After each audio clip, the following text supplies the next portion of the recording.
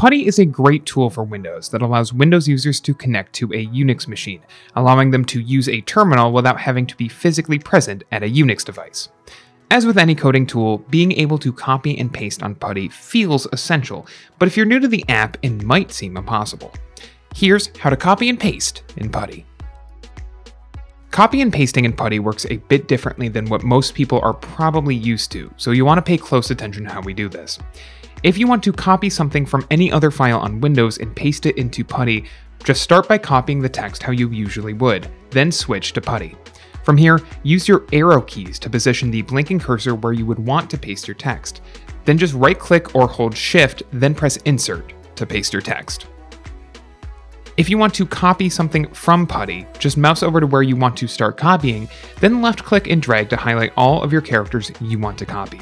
Once everything you want is highlighted, just release your left mouse button to copy it to your clipboard. For faster selection, double-click if you want to copy entire words and triple-click to copy entire lines or sequences instead of dragging.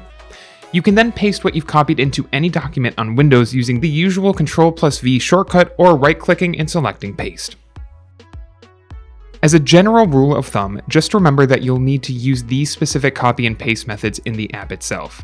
If you're pasting text from the app to a document or copying text from a document, you can copy and paste with the usual commands.